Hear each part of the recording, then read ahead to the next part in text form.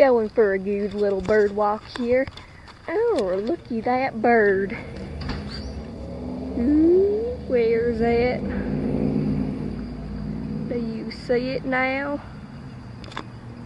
Look at that birdo. Looking at this, I think that's a bear. Maybe.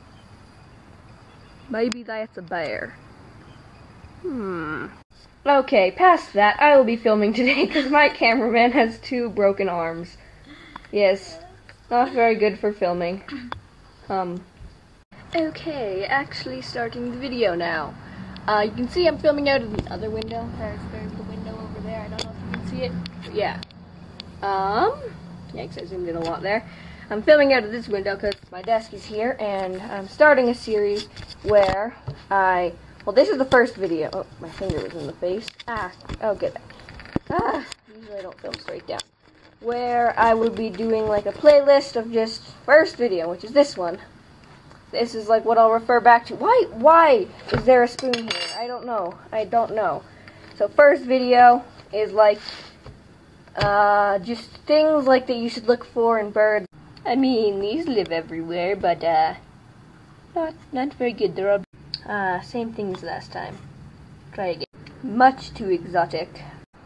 Yes. This is perfect. Absolutely perfect. Sorry, I was just looking at my window. So, this one, black-capped chickadee, right? I'm just going to give you the example EDs. Okay, I have to hold the camera kind of funny. But, like, look at the beak, definitely gives you a lot of pointers. Chins, the chin will have, like, a lot in it. So, these are just things to remember, also, if you see some. Wing patterns, like, just what color their belly is, usually, sometimes. Also, most of the time, like, their head will explain some stuff. Also, size. Size is kind of a big thing to pay attention to. So, yeah. That is, oh gosh darn it, camera strap. That is what to look for in some birds. I'm going to find another example in this book. Well, the chickadees are getting it today. Mountain chickadee. Boom. This one. You see it has like a black eye stripe. That is a big thing. Also, those, that white, that's also, like, it's kind of like the black-capped chickadee, except my camera died, and so, except it has, like, these are called eye stripes, right? Top eye stripe and a bottom eye stripe. It's not that common, but it happens. And then you've got, like, its hat thing. Tails will have shapes at the end. That's something to pay attention to, not usually, though. Habitat, what you see it in. And then those, like, sometimes fluffy leg things can also be a thing. Yikes. I'm using the same word way too much. Okay, next bird example thing. Okay, then, this one actually probably you won't see. It lives in Mexico. But it has it has a crest on it. That, if you see a bird with a crest, that's a big pointer. It has the eye stripe. And it also has, like, just the same color body, same color wings. That's, and throat thing, yeah.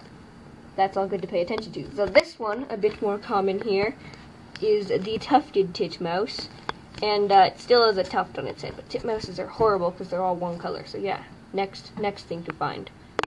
Okay, then I think I've found one that I can do a bit more explaining with. Breast color is red, eye stripe is black, top eye stripe is white, even though it's really just kind of like a crest.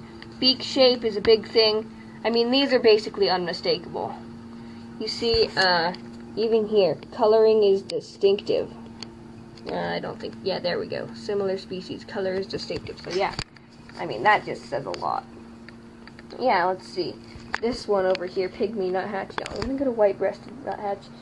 Oh, I guess that would do. The only nuthatch with a white face. Okay, then yeah, that's, if you see a nuthatch with a white face, boom, there he is. Yeah, the pygmy nuthatch, almost identical to brown-headed nuthatch, but ranges are different, so yeah. Some birds are a lot more alike than others, but yeah, let's see then. But yes, but yeah, but ye. What's on this page? Ooh. I hate to find sparrows. I see these a lot. They're just completely blue. Horrible example for this. I guess this birdie can do the splits, except it's like its tail and its foot, but it looks like it's doing the splits, These always live everywhere, but they look like this. Yeah. So yeah, they're basically unmistakable. Wait, let's see what it says. Size, coloring, and habitats are distinctive. Okay, I see these all the time. They are amazing. They have that hat thing there, which is, I mean, that kind of already says that when you see them from the front, they have like a mask thing on. It's really cool. White or yellow tail tip, which you can definitely see when it's flying, and a red wax dot on its wing. These are very pretty looking. But also, yeah, so here's some more features to look at. Yeah, wing color compared to body color, and the dot thing, the tail color, tail tip color or tail color. Because I'll show you, I'll find one where in flight the tail color looks, the tail, yeah, there's like a secondary tail color. Yeah, see, I'll see that in a second. My dad says the bear is getting ready to come down, so I will definitely, I will not have myself outside for that.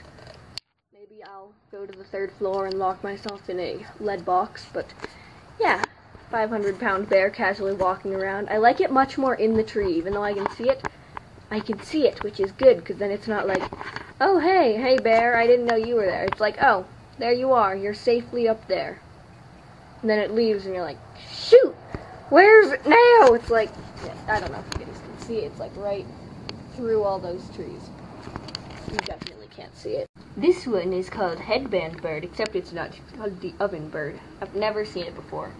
Maybe other people watching Back East have seen it before. Okay, finally, at long last, we've arrived at the sparrows. I mean, this one, it has those 2 white eye stripe things there, and it actually, no, it's one on top. See, it's not getting focused.